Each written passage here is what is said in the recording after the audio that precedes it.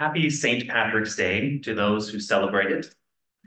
However, if you came to church today expecting a St. Patrick's Day message, I am sorry to disappoint you. When I was given this wonderful opportunity to preach for you all a second Sunday in the month of March, Women's History Month, my first thought was to prepare a service that honors the great Unitarian Universalist women who have made history.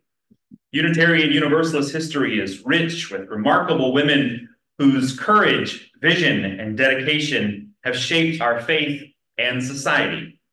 From Margaret Fuller, the pioneering journalist and women's rights activist, to Clara Barton, founder of the American Red Cross, and Olympia Brown, the first woman ordained as a minister in the United States.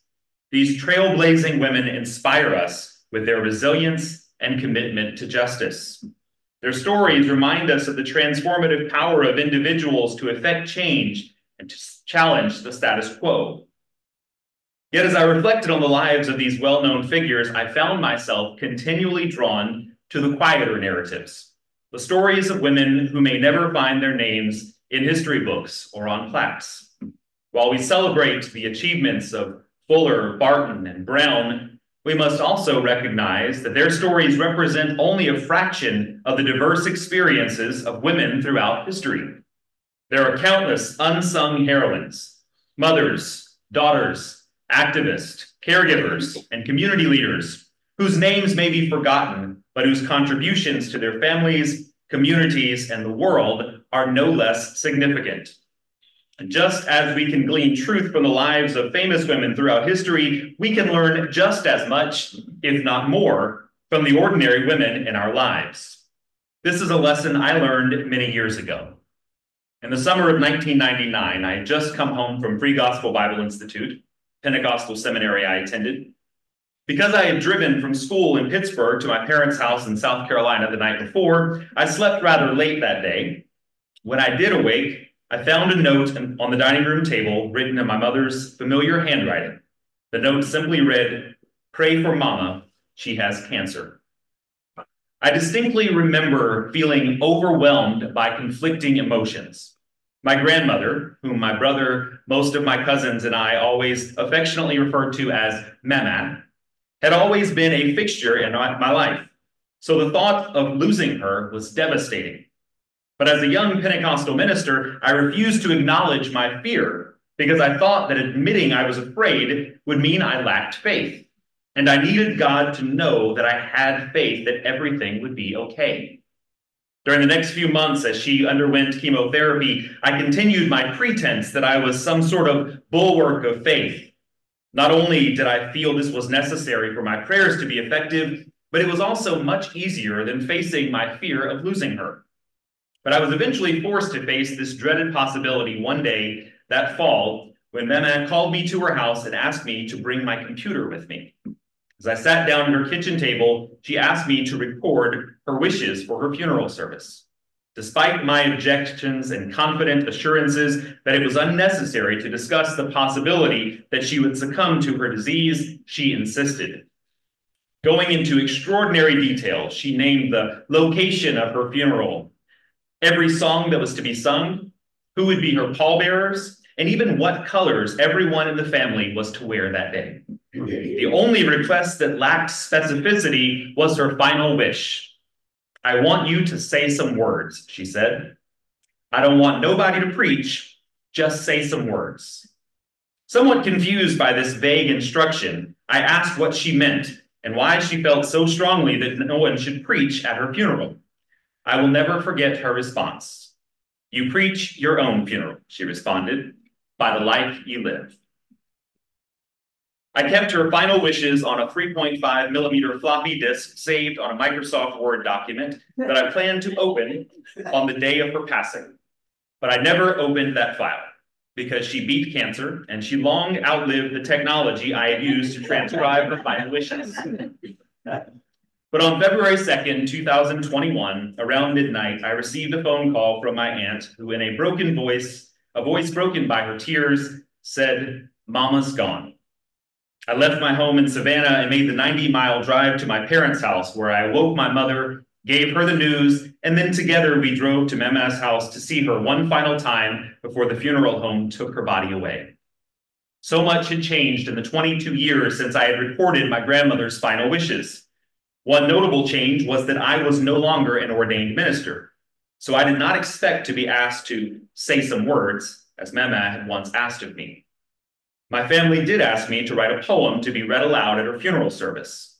Remembering the words she said to me on that fall afternoon in 1999, I wrote this poem entitled, She Preached. She never stepped behind the pulpit to bring the message of the hour in a booming voice to reach the lost with authority and power. She never roused an audience to their feet with fanciful words and eloquent speech, but she lived a sermon every day, and Lord, did she preach. We were blessed to be her congregation, each moment with her an exhortation that convicted without judging, never demanding but gently nudging us in the direction we should go. When we refused to listen, we still heard. Her every deed and every word was a message from the Lord, and Lord, did she preach. She preached a life that taught me to persevere. When weighed down by troubles and drowning in fear, to face the waves and the winds, I remind myself that I descend from a woman whose faith never faltered. Though her vessel was rocked to the core by the waters of life's tempestuous sea, I find strength in her life's homily, and Lord, did she preach. No greater message of love was ever spoken or penned than the one she lived before family and friends who, even when we were mired in sin, knew a woman who could see past our failings. Unconditional love always waiting on the front porch in a rocking chair. With curlers in her silver hair, she had a message of love to share, and Lord, did she preach. And now, as her sermon comes to its close and the preacher retires to her heavenly abode to receive her eternal reward, join the angels as they give her a round of applause. Shout amen for a sermon powerful and true, not preached from a pulpit, but practiced before you. Her life was her sermon, and Lord, did she preach.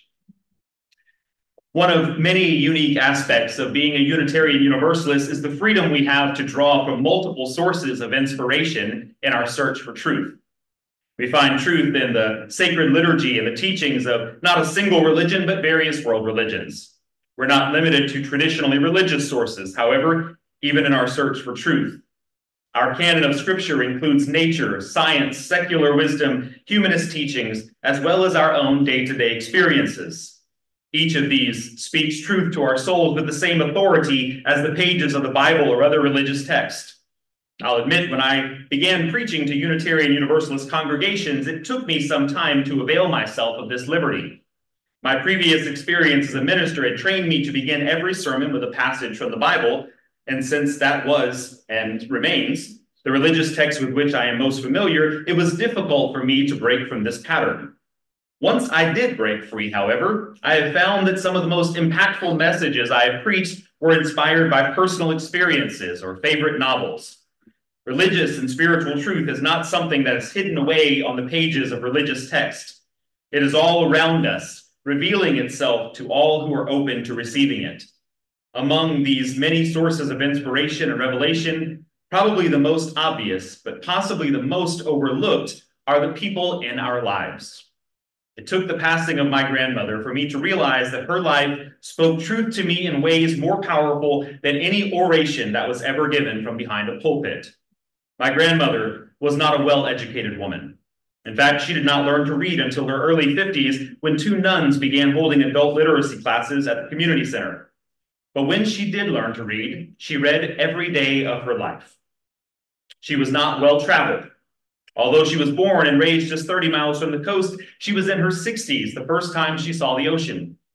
But on the few occasions in her life in which she was able to leave the familiarity of home, she took those opportunities. She couldn't boast of world travel, but she could talk to you all day long about the time she went to New York City. She was not a wealthy woman. She was born in extreme poverty, and she died in extreme poverty. But poverty was no match for her generosity. I recall the first summer that I came home from seminary. I immediately began searching for a summer job, but finding a place willing to hire me for just a few months and also give me Sundays off To preach proved difficult. Sitting on my grandparents' porch one Sunday afternoon, my grandfather sat next to me, reached into his pocket, handed me a $100 bill, and said, "Don't tell your mama I gave that to you, all right?" I agreed and came into the house. Soon as I shut the door, my grandmother reached into her purse, pulled out a $100 bill, and said, "Don't tell your papa I gave that to you, all right?" A $200 gift to a grandchild may not seem like much to many of us, but on their tiny fixed income, this was a tremendous sacrifice. Yet it was just one of the many ways she defied the grip of poverty on her life. Like Jesus, who in his first miracle turned water into wine, she had a way of making poverty not merely presentable, but she transformed it into something that looked, felt, and tasted like the finest wine. Her tiny single-wide trailer was always immaculate, as if she were expecting a visit from royalty. Every meal at her kitchen table was delectable. Even when times were hardest and she had very little to work with, I wouldn't trade her salmon patties and greasy rice for the finest cuisine in the fanciest restaurant. And though there was barely room to walk in her tiny kitchen, there was room at the table for everyone. Although there are so many lessons I could take away from the life she lived, this is the one that resonates the most with me. When she passed, there were two things that I asked for. One being her dining room table. It was not an antique, it was not incredibly expensive, and it will never hold any value beyond its sentimental worth. But long before the phrase safe space had been given negative connotations by some, it was my safe space. It was where I found unconditional love and acceptance. It is where I learned to be an open and empathetic person to others. The other thing I asked for when my grandmother passed is one of her front porch swings, specifically one of her single swings. Typically, a front porch swing is made to seat 2 or 3 people. But my grandmother asked my grandfather to build her a swing just large enough for one person. We jokingly accused her of being antisocial as she sat on the front porch in her single swing, but she was not antisocial. If she were, her porch would not have had multiple swings and rocking chairs as it did. Like her dining room table, her porch was open to anyone who wished to come and sit with her, just not in the same swing. See, she didn't have a problem with people. She just preferred to swing at her own rhythm and pace. Her front porch her front porch and single swing were a metaphor for a perspective on life that I hope to emulate. Like my grandmother, I hope to be a person whose metaphorical front porch is a refuge to anyone who needs to sit down and rest a while.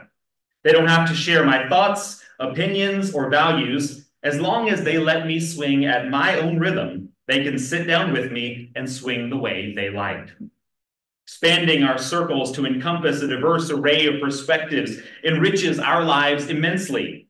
My grandmother's single swing epitomizes this ethos. Despite its solitary nature, her porch was never devoid of companionship. The variety of seating options spoke volumes about her welcoming spirit, inviting individuals from all walks of life to engage in conversation and connection. It wasn't about conformity, it was about coexistence. In a world fixated on uniformity, my grandmother's porch stood as a testament to the beauty of individuality within community. Just as she maintained her own rhythm on that swing, we too can honor our uniqueness while embracing the myriad melodies of those around us. By doing so, we foster a tapestry of understanding and empathy, transcending the boundaries of difference to find common ground in our shared humanity. There are only 2 instances, to my knowledge, in which someone was not welcome on my grandmother's porch. The first time was when, immediately after my grandfather passed, a gentleman in the community heard there was a single woman in her 80s and came a-calling. I don't think I've ever laughed harder than when she told me the story of how she, quote, put him in the road and told him, "John ain't even cold in the grave yet." The other instance in which someone was banished from my grandmother's front porch is most personal to me. Shortly after I resigned from my position as a Pentecostal minister and came out as openly gay, someone spotted me in a gay club in Charleston. and gossip traveled quickly from Club Pantheon in Charleston to the Edisto Natchez Cusa Reservation. When my great aunt, my grandmother's sister, came to deliver the gossip, Memas stopped her and lovingly but bluntly let her know she was always welcome on her front porch, but any negative statements about her grandson were never welcome. Many people in my grandmother's family shunned me.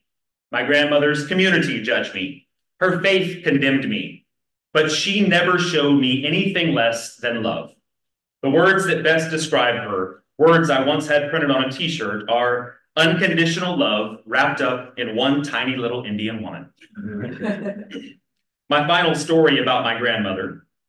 One Sunday morning after church, I went, as I often did, to my grandparents' house. On this rare occasion, however, my grandfather took my grandmother out to eat, so I stayed at their house alone. After a little while, my stomach began to growl, and so I went in search of something to eat. I was pleased to find a delectable pot of collard greens in the refrigerator, and so I placed the pot on the stove, turned it on, and waited for my delicious greens to warm up. Then I heard a terrifying sound, a loud cracking noise, and I realized that what I had placed on the stove was not a regular cooking pot, it was the ceramic insert for a crock pot. As I grabbed it off the stove, I realized what that cracking sound was as the bottom of the crock pot fell to the floor, splattering collard greens all over my grandmother's spotless kitchen. My terror intensified as I looked out the window and saw my grandfather's truck pulling into the driveway. When she entered the house, I thought for sure I was about to experience the wrathful woman I had only heard about in stories from my mother. But as she looked at me on the floor, trying to clean up my mess, she just shook her head and said, "I ain't gonna holler." She wanted to holler. She wanted to do far more than just holler at me. But her love for me was greater than her love for her immaculately clean kitchen.